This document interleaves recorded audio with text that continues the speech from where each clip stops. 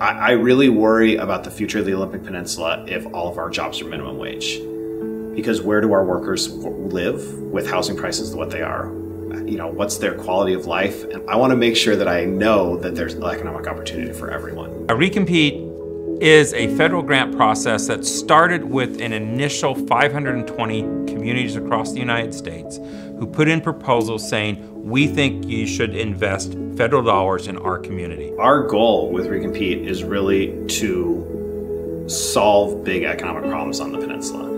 We could have chosen just one county, we could have chosen a specific part of that county. What we did was we chose the entire North Olympic Peninsula, which is Clallam and Jefferson counties. Clallam Jefferson County proposal is one of 22 or 24 that were asked to go to the second round. So, a huge effort already been made to get to this point.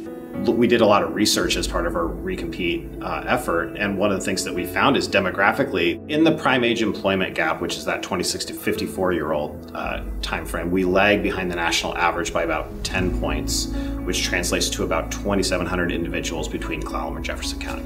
With the funding that Clallam and Jefferson County receives from the federal government through the Recompete process, we will have millions of dollars to invest in people, which is essential to the economic engine of our region. And not invest in people, but invest in their skills and work with employers in ways to enhance their businesses and their product development and marketing development that allow them to hire even more people, thereby revitalizing the economic engine of the North Olympic Peninsula.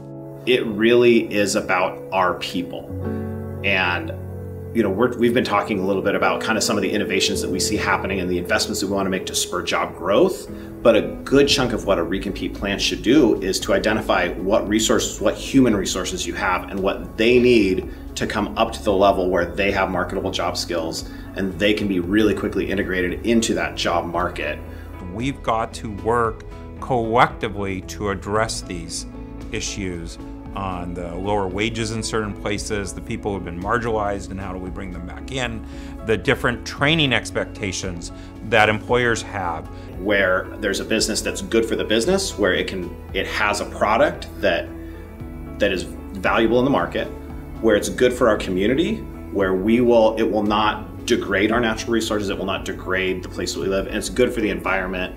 It's creating good jobs and it's not despoiling our resources. And those are the kind of industries that we've really targeted. What this has shown me is the peninsula is worth investing in. For the community members that are looking at some of these jobs going, I don't have that skill, I don't have this, I want to do that. This is the chance to do that. This is the chance to have the funding to do that, to say, this is your chance.